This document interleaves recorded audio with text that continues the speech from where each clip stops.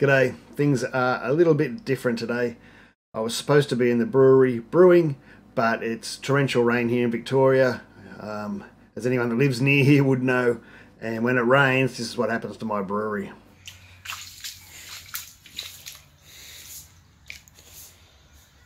Old garage is flooded. I'm gonna put my shoes on. It doesn't happen every time, but it's one of those things you don't want to be in the middle of the brew and it floods. So the brewing days get called off with weather like this, and there's not much I can do about it. We're renting, and you know, that's just how it is. So today what I thought I'd do is come inside and just answer some of the most common questions I get asked over and over again, and answer some new ones. I asked the patrons in the Patreon group if they had some questions. This will just be a short one today to see how it goes, and I'll gauge your reaction to it. And if you want to ask any more questions, I'm happy to do one of these maybe once a week or something, and answer your questions.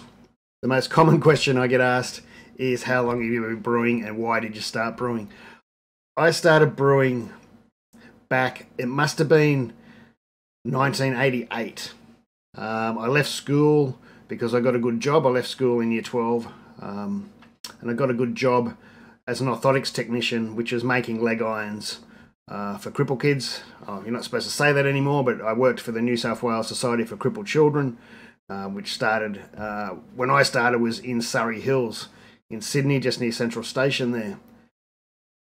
It was about 3 or 4 weeks after that, after I started there and I got a paycheck, I bought a home brew kit. I've got a photo here. This is when the New South Wales Society for Crippled Children moved to Parramatta. So this was probably a year later. And we changed our name to Northcote, I think it's called now, or Northcote.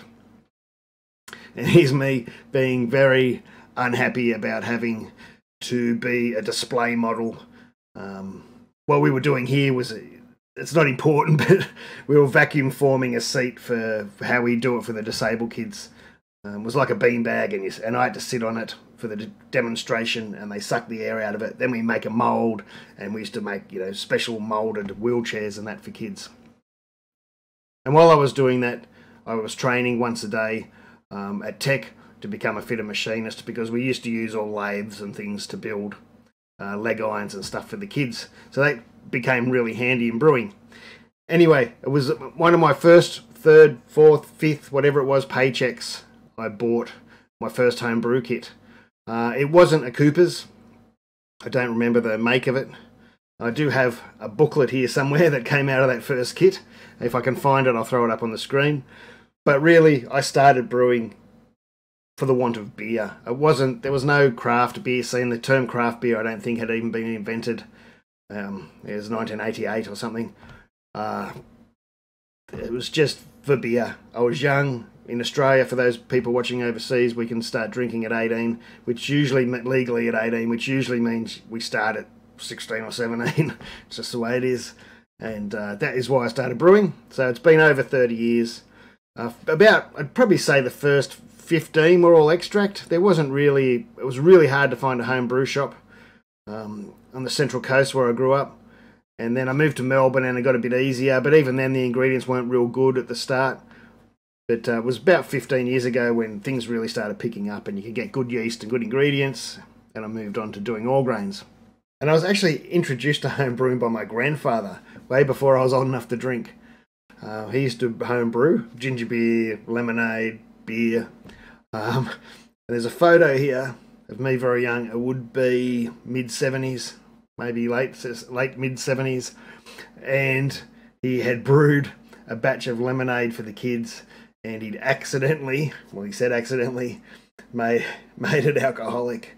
So we were out in the backyard drinking alcoholic lemonade, and the adults didn't realise till we came inside and we were running around crazy and doing drunk things. So that was one of my introductions into home brew. Question 2, this is a newer question. Why have you started putting music in your videos? There's 2 reasons for that. One is because with brewing videos, I just thought they were getting a bit old, doing the sort of same thing, even though they were different beers.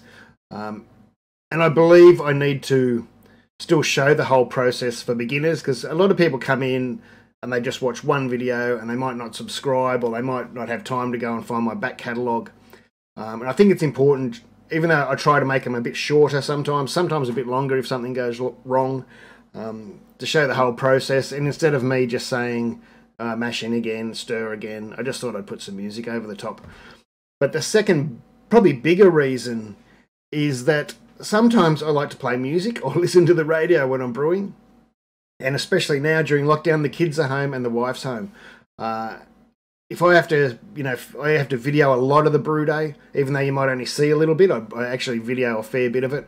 And if I have to tell everyone to be quiet, or don't come and talk to me, or turn the radio down every time I want to, or music down every time I want to film a section, it just adds so much more time to the brew day. Time, and it's just a little bit of a pain in the butt to go over and turn the radio down. So it's made it easier for me too. I won't be doing that in every video, but the odd video where I find it's just quiet and there's nothing there, I'm going to throw some music on. Some people have been loving it, some people haven't been, and you can't keep everyone happy. Question 3, we'll move on to a bit more of a technical question, which is one that gets asked a lot. You can have a look in the comments below my videos, is why don't you use the bottom or second screen in the malt pipe of the Robobrew or Brewzilla anymore? Well, the first time I ever used it, as can be seen in the Brew Day from Hell video, it was the first time I'd used it, and I didn't take much care. I just sort of dropped the screen in, and when I was mixing and things, I must have got grain in between the two screens. And when you get grain sandwiched between two screens, of course there's no flow. It backed up, and it became a real problem for that Brew Day. The beer still turned out perfect. It was a really good brew, but it was a pain of a Brew Day. Now, it wasn't long after that, I used it a couple more times, and I just wasn't liking it. It was really slowing the sparge. I wasn't getting much flow. And I did actually contact Kveik, was it? Yeah, it was Kveik at the time. And they got me to do some tests. And I can show you here 3 different size screens. I think that's the original screen. I'm not even sure if they're still soldered with it. They might be. That's the original screen. And there was these 2 bigger screens. I think from memory one was a 6 and 8 or 10, maybe 8, 6 and an 8 size mesh. Anyway, I did a whole bunch of tests using a single one of these different size screens, doubling them up, tripling them up, turning them 45 degrees to each other, wiring them down to each other so they were flat and grain couldn't get underneath them. A big one, a little one, all sorts. I probably did 8 different batches with the same malt bill just to try and test it, and I was measuring the flow. Some of the videos I've done in the past, you might have seen me measuring the flow, which all I did then was I'd get it so the liquid was going through the grain bed nice at a speed that's sort of fastest I could get it going without it backing up, and then I'd take a litre jug and put it under the recirc arm and measure how much came through in 30 seconds, and then I compared them all together. I just found that I got just as good a flow without using any of these, sometimes better flow. So these days, and for probably the last 12 months or more, I haven't used any. I probably used that bottom screen 3 times by itself at first, and then I did all those experiments, and after those experiments I've just decided not to use any. I don't have any problems. I'm not saying you shouldn't or you should, but that's why in my videos you don't see me using the extra screen in the malt pipe. If you wonder why I didn't upload those videos, it was just that it was the same base ingredients as that Brew Day from Hell video. Every batch that I did, I can't remember what it was, 8 batches or something, that I did was the same exact grain base as that Brew Day from Hell video because I wanted to keep it even. I did mix up the hops sometimes, and one batch for a mate I threw in some dark malt to make it a darker beer. It was 100 grams of, I don't remember, chocolate malt or something like that, or roast malt, just to make it a bit darker. But I just thought it was the same batches, and I was more focused on the job at the task at hand, making sure I measured the flow right and how everything was going. I didn't have time to move the cameras around and video the brew days. But anyway, that's why I don't use any. And one more question. Question 4. Do I use Kveik yeast still? And do I recommend it? Or Kveik, however you want to pronounce it. I do like it. I have found I don't really like it in IPAs. And IPAs maybe, they're a different beast. But I find, and it's sort of a mate, Ryan again, said one day that he found the dry hops in his Kveik beers, brought the bitterness out, they got too bitter. And I haven't done too many studies, but I just haven't liked the IPAs I've done with it. And it is something to do with the bitterness. But I have liked pale ales and my sort of mid-strength NIPAs or NEXPAs as I call them. That's my style, I invented it. NEXPAs. I've enjoyed them immensely. And that's about all I've done. I haven't tried it in stouts like other people have and things like that yet. Mine have all been pale ales, NEXPAs, NIPAs, and IPAs. I'm not going to use them in IPAs anymore, but I will use them in pale ales and NEXPAs and things like that. I will give it a go once I get a bit of backup with beer. I'm running out at the moment because I've just missed out on another brew day because of this rain. But I will play with it a bit more in the future. I've probably used it 8 times, so I'm no real expert, but I know what I like and I know what I don't like. So yes, I will still use it. I won't be using it in IPAs anymore. Look, I haven't got the time to experiment much and find the right combination for IPAs. I don't think I need to when I know I can just throw Nottingham or USO5 or something at it and make a great beer without having to make 10 batches of wasteful, well, I'd still drink it, but not very nice beer made from Kveik, when I know I can make a good beer with it this way and make my IPAs just using another yeast. Anyway, I think that will do for today. So if you have any questions, they can be personal. I won't answer to a certain extent questions about me or where I live or my life or whatever. That is fine. Brewing questions. If I find there's people have asked about yeast, I've got a whole yeast series coming up.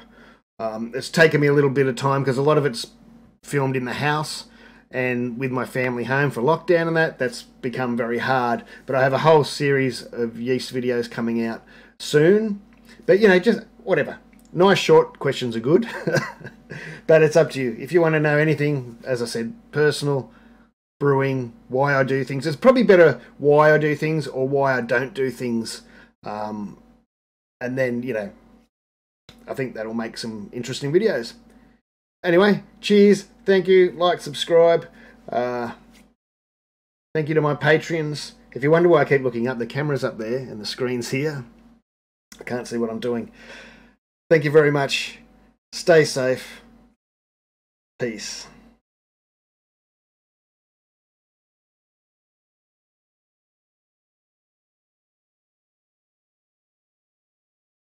One thing I am thinking about is doing another one of these. Let me know what you think.